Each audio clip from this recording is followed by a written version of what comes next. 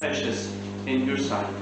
Lord, we ask that you would minister to us this morning, that we might hear your voice, that we might be fully aware of your presence here. As we look to you, Lord, bless us, we pray, for Jesus' sake. Amen. Today we're looking at Isaac and what his example can teach us concerning living by faith. The great men in the book of Genesis, the first book in the Bible, Abraham, Isaac, Jacob and Joseph, they're often called the patriarchs. And they're called the patriarchs because they are the founding fathers, if you will, of the Jewish nation.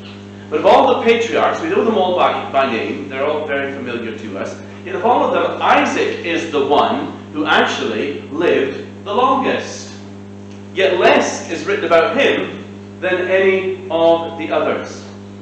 Someone once said of Isaac, he was the ordinary son of a great father and the ordinary father of a great son. Apart from the story of the sacrifice on Mount Moriah, which we looked at last week when he was still a young man living at home with his parents, there really is no great achievement that we link to his name. No great test of faith that jumps to mind that we associate with Isaac. So why then is his name included in Hebrews chapter 11 amongst the great heroes of the faith? Well, perhaps the first lesson we should learn from this today is that God sees things in a way that we don't. God places a value on people that we might otherwise overlook. We should not be so quick to dismiss what we sometimes call the ordinary life, ordinary people. Most lives, really, by definition, are ordinary.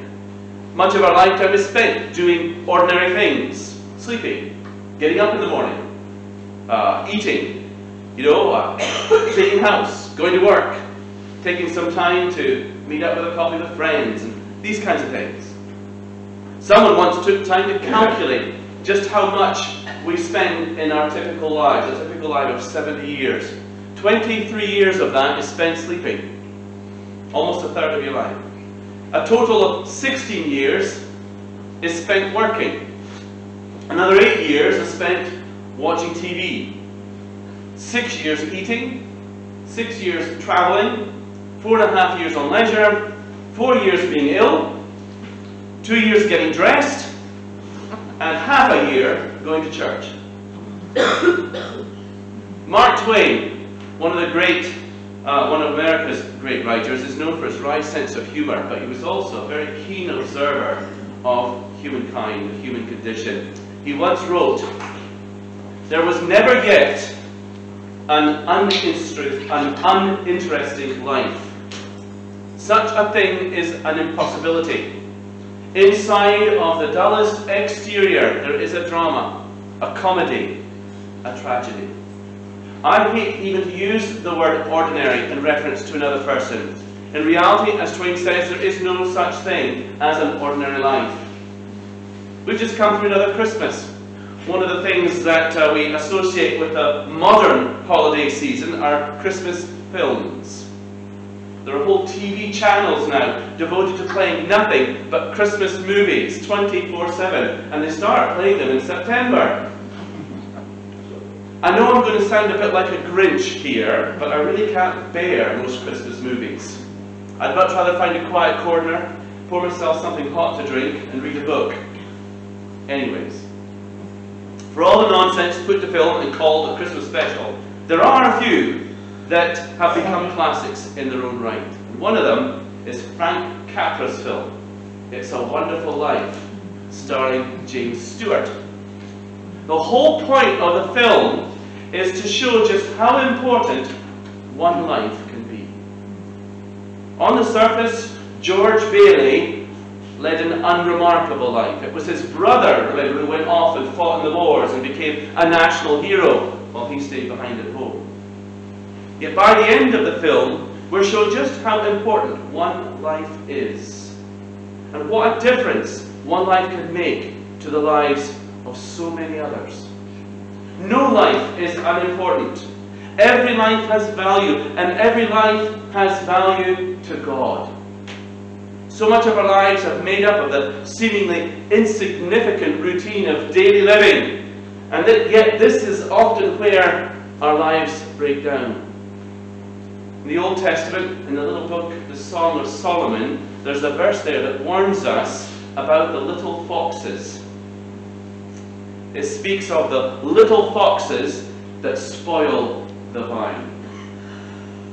It's not so much the big foxes that you have to worry about. They're a problem, yes. I mean, they can jump up and they can eat the fruit on the upper branches, but the vine remains and it will produce fruit another year. But apparently it's the little foxes that can cause more damage. They're not big enough yet to reach the fruit, and so they gnaw away at the base of the vine, at the roots. Eventually, the damage they do will kill off the vine altogether. Beware the little foxes that spoil the vine. It's just like that in life. It's often not the big crises that do the most damage, but the little things. The little things, the little niggles, the little annoyances that slowly eat away at us and destroy relationships and can ruin lives.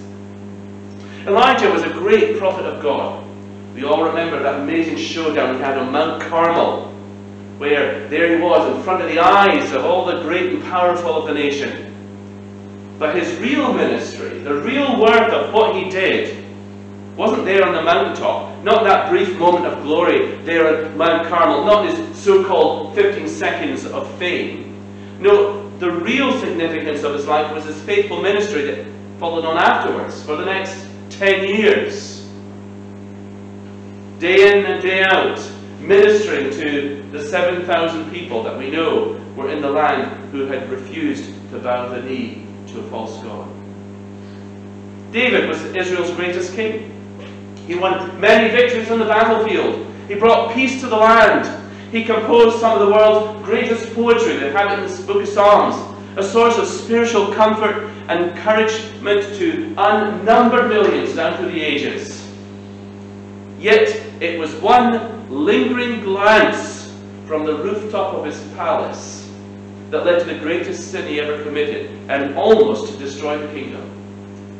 So you see, there's little about life that we can call truly unimportant or inconsequential. It's we who often speak of people or things as commonplace or ordinary, but you won't find that language anywhere in the Bible. Every life, as I said earlier, has value to God. Every life is full of a potential to bring Him honor and glory. Every life can be used as a source of blessing to others. So what can we learn then from the life of Isaac, this so-called ordinary man, that will help us to live better a life of faith? Why is he even mentioned in this chapter at all? To answer that, we need to go back to the book of Genesis now and take a closer look at his life. So let's turn, if we will, to the passage John you read a few moments ago. Genesis chapter 25.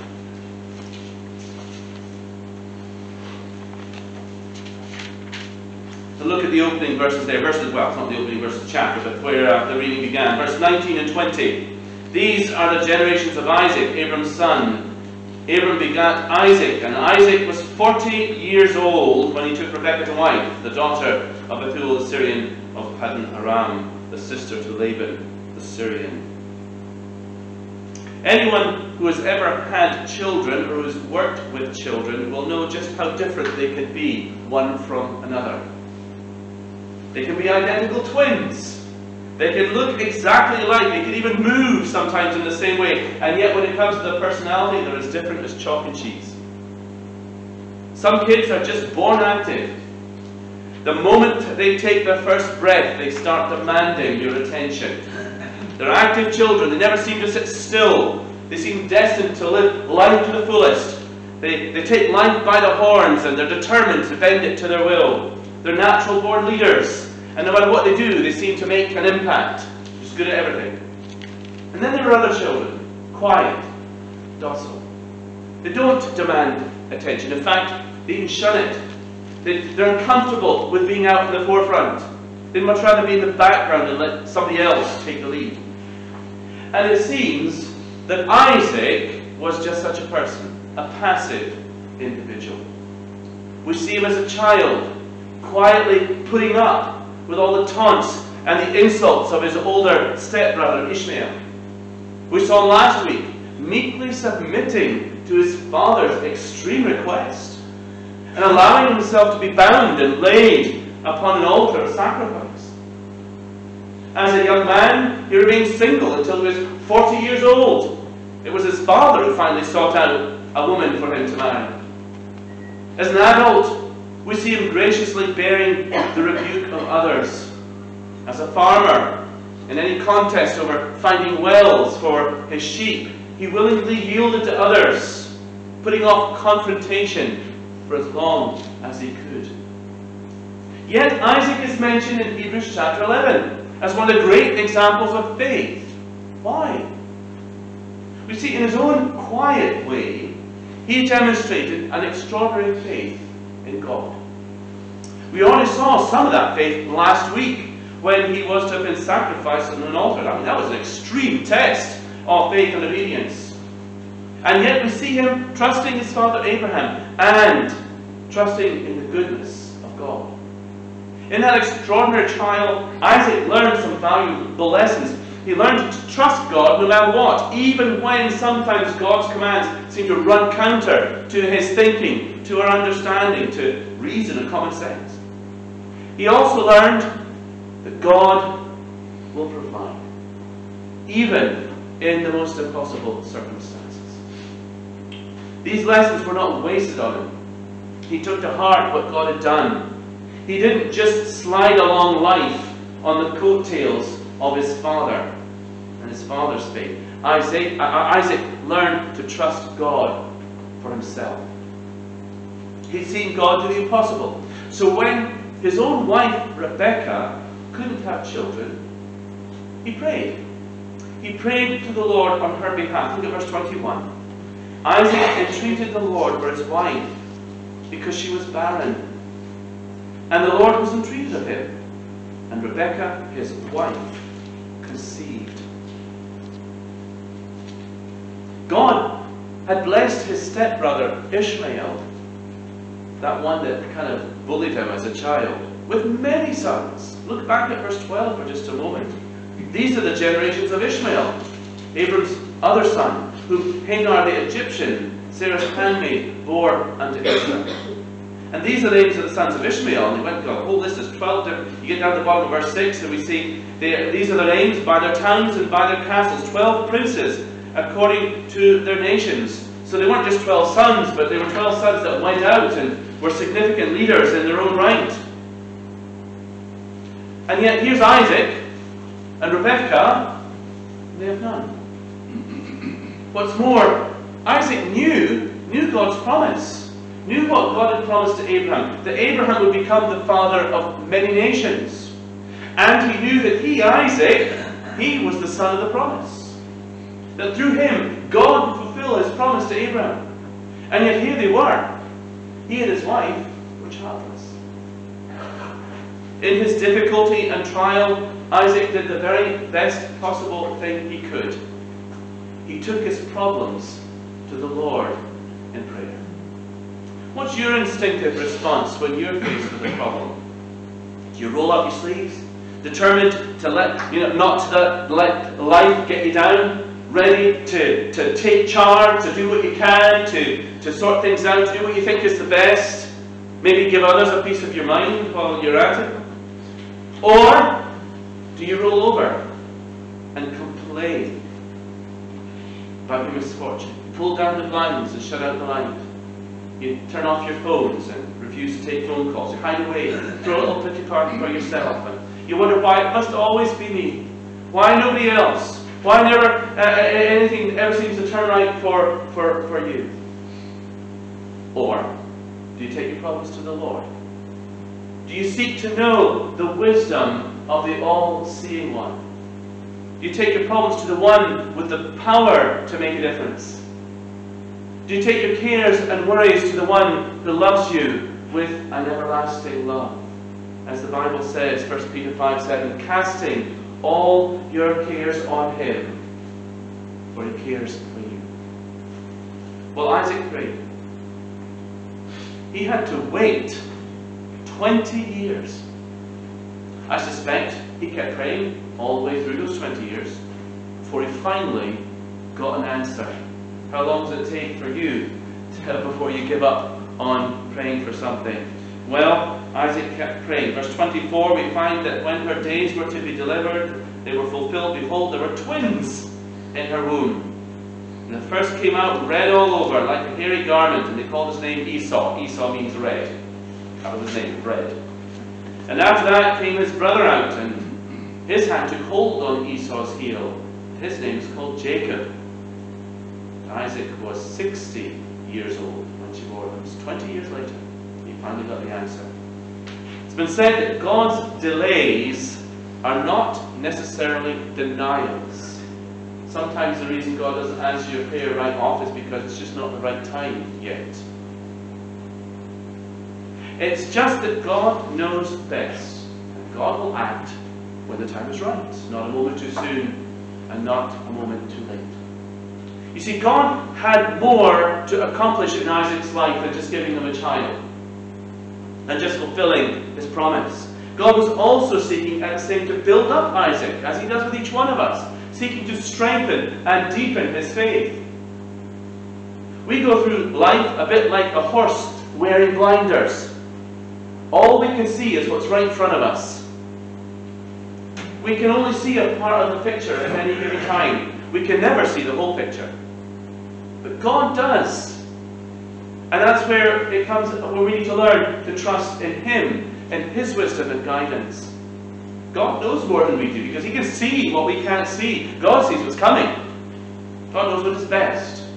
And we can rest in the knowledge that God will only ever do what is good and right and best. Now, a few moments ago, we read the passage in Hebrews chapter 11. It said that by faith, Isaac blessed Jacob and Esau concerning things yet to come. That's all it said about him in Hebrews 11. The day came when God blessed Isaac and Rebekah with a child. In fact, 2 children. She gave birth not just to one son, but to 2, Jacob and Esau. God fulfilled His promise yet again. Here's another lesson that we can learn from Isaac.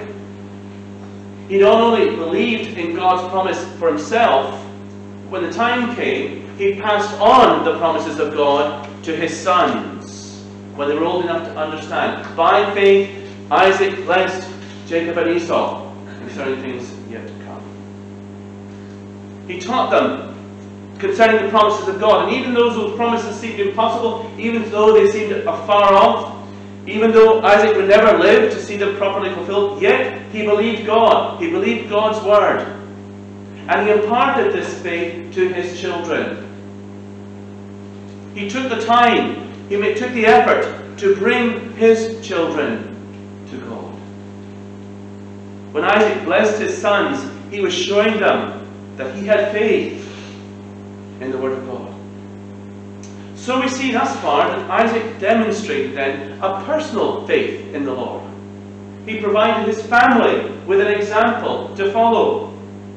But, as we shall see, his example was a mixed one. There were positive traits to be seen from his example, and there were also some negative ones. Isaac, in other words, at least in this respect, was not too different from any one of the rest of us. He had his good qualities and his not so good. He was, in a manner of speaking, an ordinary person. First, let me say a few things about the positive example that he provided. As we've noted already, he instilled God's promises within his children. Griffith Thomas says in his excellent commentary in Genesis, faith never confines itself just to the person of the believer himself, but takes in his home and his children. When God gets a hold of your heart, you don't want God just for yourself. You want those you love to share in the blessing as well. As parents, whether we intend it or not, we provide our children with an example. Sometimes it's less about what we have to say to them than how we live our lives before them, day in and day out. They learn by watching us, by the choices we make. They learn from our inconsistencies. We seem to learn those a whole lot better than the lessons you try to instill them. They learn by seeing how we deal with difficulties and obstacles, and that's how they learn to deal with difficulties and obstacles in their lives. I can't get my head around those parents who call themselves Christians but don't demonstrate any real concern to see their children brought up in the nurture and admonition of the Lord. Perhaps they're just too busy with themselves and their own wants and wishes, too concerned about their own problems and mistakes, and they kind of forget that their children have needs too. They either fail or they don't see the need to make the time, to take the effort, to bring up the children to know the Lord. I scratched my head and I said, what are they thinking? Do such parents really believe that kids will just spontaneously turn out alright in the end just because? Well, our kids are going to turn out alright because, well, we're good parents. Our kids will turn out alright because, well, they're our kids. Look at us, we turned out alright. They'll be okay. If only it were that easy. If only it were just that simple. So why then do children sometimes grow up to disappoint their parents? You see, bringing up a child and training it in the way that they should go is not easy. It isn't just that simple. There are no shortcuts. And just when you as a parent think you've got it all sussed, you realise you haven't got a clue. Back in Genesis 18, we see the kind of parent that God is looking for. Here God is speaking to Abram. You're there now in Genesis. Just turn back to chapter 18. I think it's verse 19. Yes. Here we see what God has to say about the kind of father He's looking for. Genesis 18 and verse 19, He says to Abraham, "For I know him, that he will command his children and his household after him, and they shall keep the way of the Lord, to do justice and judgment or righteousness, that the Lord may bring upon Abram that which He has spoken of him." You see, Abram set the tone in his household. He took the lead.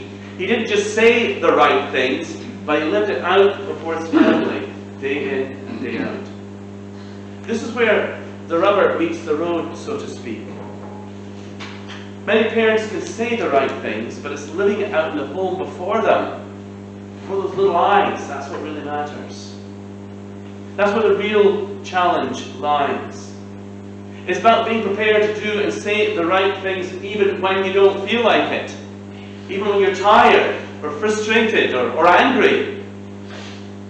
Remember what we said earlier about the little foxes spoiling the vine? It's the little things. It's the little inconsistencies in our lives that often cause more harm and ruin than the big one-offs. This is why as parents it's so important that we are committed to the Lord. To pray, to teach, to train our children, to live a consistent, daily, godly example before them, week in and week out. But put the time in now, and it will reap abundant reward later. Proverbs chapter 22 verse 6 says, "Train up a child in the way he should go, and when he is old, he will not depart from it." By the way, what I've been saying about parenthood, the same applies to us when it comes to our witness before others, our testimony in the wider community. It's the little things that you say and do.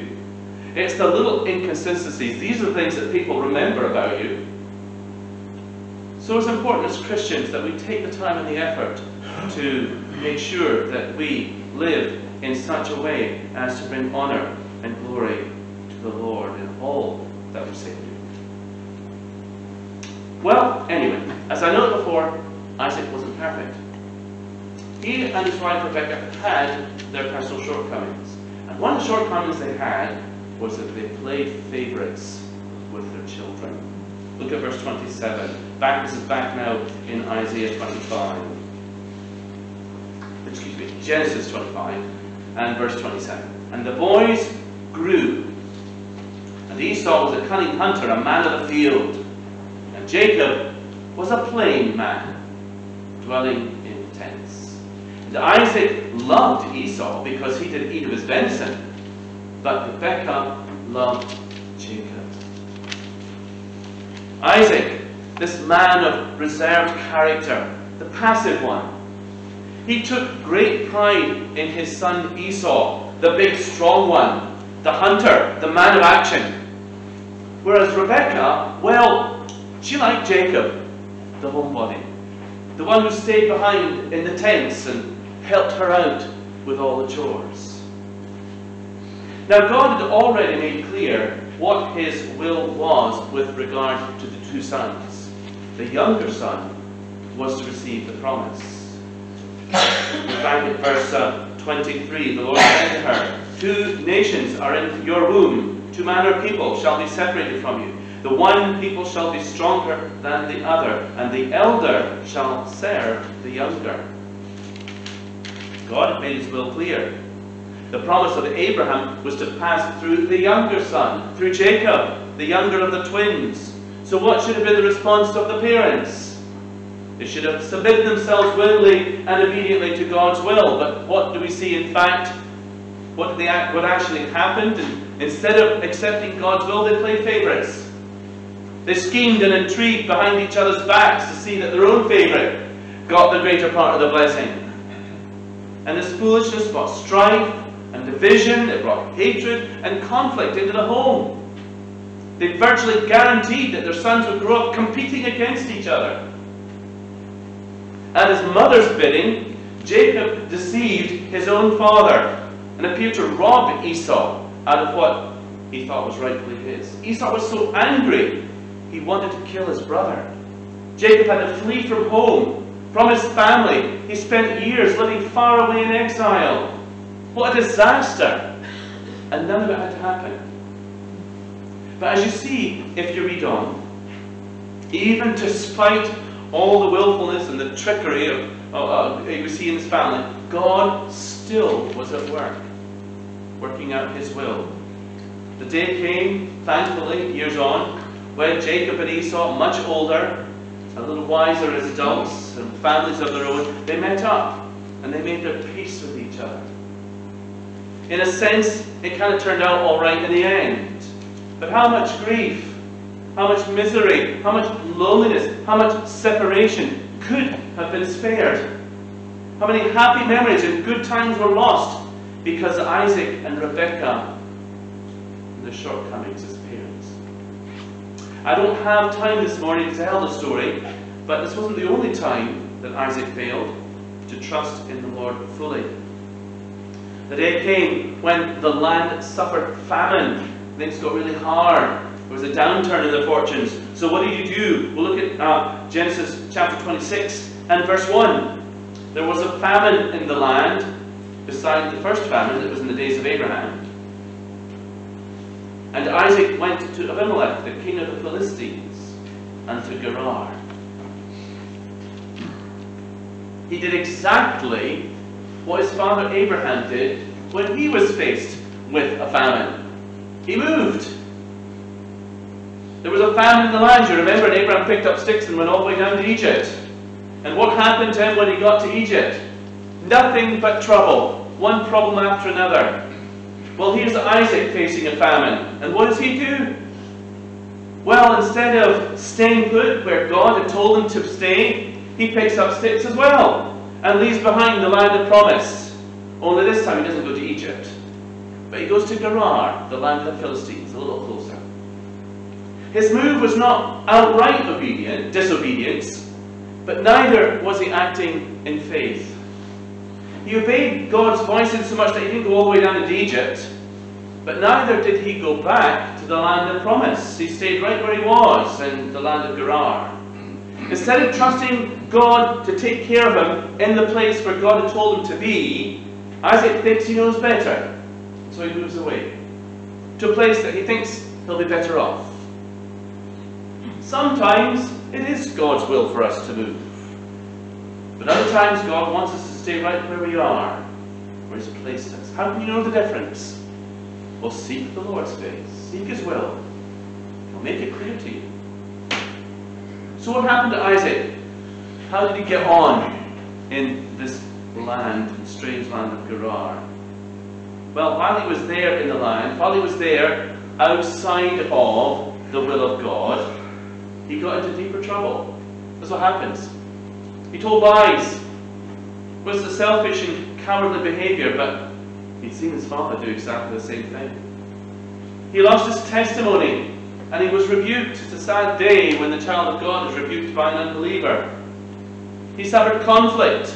Everywhere he went, there was conflict over the wells between the people that already lived there and himself and his own flocks. I don't have time to go into the whole story, but let me just say for now, he was afraid of the people around him. So he told a lie to protect himself and put his own family at risk. He experienced nothing but conflict the whole time he was there in Gerar, the whole time he was outside the will of God.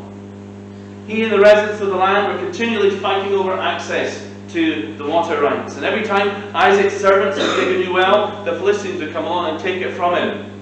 There was little that Isaac could do. And in the process, he lost his testimony. He lost his happiness. He lost his peace. He lost his power with God. But despite Isaac's failures and mistakes, God does not reject him. God doesn't toss him away on the heap and forget about him. Isaac may have stumbled in his faith, he may have fallen, but God doesn't give up on Isaac. By the way, God doesn't give up on us either when we stumble and fall. Every time Isaac faced a new conflict with the people in that foreign land, Isaac just picked up quietly and moved to another location. And unwittingly, each time he moved his tent, he was actually moving it a little closer back to the place where he'd come from, where God wanted him to be. Whether Isaac realized it or not, God was using each of these little conflicts in his life to get all these little unpleasant circumstances to get Isaac to move a little closer to the place where he should have been all along. Only when Isaac returned all the way to the land, only then did God speak to him once more. You know, in Genesis chapter 26, look at verse 23. And he went up from thence to Beersheba. And the Lord appeared to him the same night and said, I am the God of Abraham your father. Fear not, for I am with you. I will bless you, and I will multiply your seed for my servant Abraham's sake. And Isaac built there an altar, and called upon the name of the Lord, and pitched his tent there. And there Isaac's servants dug a well. It was only when Isaac had returned to Beersheba, only then did God speak to him. And we find at the same time, not only that, but as you read on, his enemies made peace with him. It was only when he returned to Beersheba that they found finally a continual source of water for his family and for his flocks. It was on the very day that they returned to the land of promise. Look down at verse 32. And it came to pass the same day that Isaac's servants came and told them concerning the well which they dug, and said unto them, We have found water. And he called it Sheba, which means the well, and therefore the name of the city is Beersheba unto this day. The moment Isaac returned to the place of God's will, wherever that might be, he experienced God's blessing. It's a mistake for us to think that we can have it our own way and still expect to experience God's blessing. It was only when Isaac submitted himself fully to God's will that he found peace and power with God once more. He had to forsake his own will, his own thinking, his own wit and ingenuity. He had to learn to trust completely in the Lord. But when he did, Isaac was a man a lot like many of us in so many ways. He wasn't a major mover and shaker. Outside of his own family and acquaintances, he really wasn't widely known. But he had God in his life. That made all the difference. Whenever he leaned to his own understanding, Isaac became a victim. But when he trusted in God, he became a man of power and influence. Do you want your life to count? Do you want your life to count for God? Parents, do you want to see your children grow up to love the Lord and honour Him in their lives? How serious are you about these things? How earnestly do you covet God's blessing? Then learn to live each moment for the Lord. Learn to put your own comforts and ease, your own wants and wishes second place, and give the Lord top priority in your life.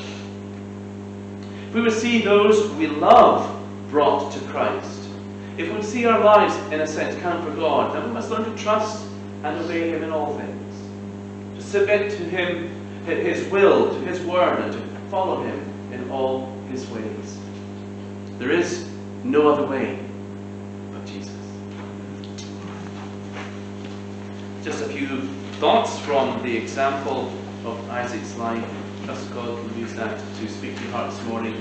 Any questions or concerns about what is said, I invite you to come. I'm delighted to speak with you and to pray with you further. Let's close with a song. Really glad coming.